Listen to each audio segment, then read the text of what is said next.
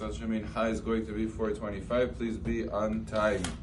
In terms of a person that has made a mistake and did not say the proper tefillah of the rains, meaning, let's say, in a case where he thought that right after Shmini Atzeret you're supposed to switch to V'ten Tanu Matari Bracha, or as we do Barech Alenu, and he switched early, before the real time.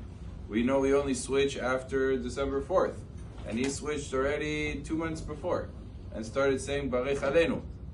Or in Eretz Yisrael, same thing, where they switched on the 7th of Mar Cheshvan, and he switched before the 7th of Mar Cheshvan and started saying Barech Alenu. In all of these circumstances, the Halacha says he's not required to go back. Even if he remembers in the middle of the tefillah, he's not required to go back. And the reason is because it's not a time of klala, where the rain is bad for the world. It's a time where the rain is in season, and it's appropriate.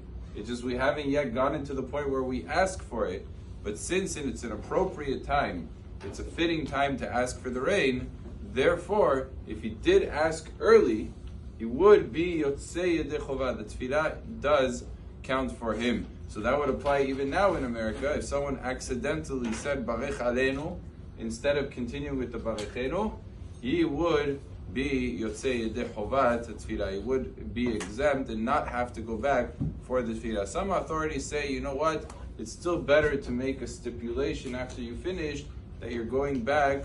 Maybe you're still not Yotzei. So some opinions hold, go back and make a stipulation that if you're not obligated to go back, it's a donated tefillah.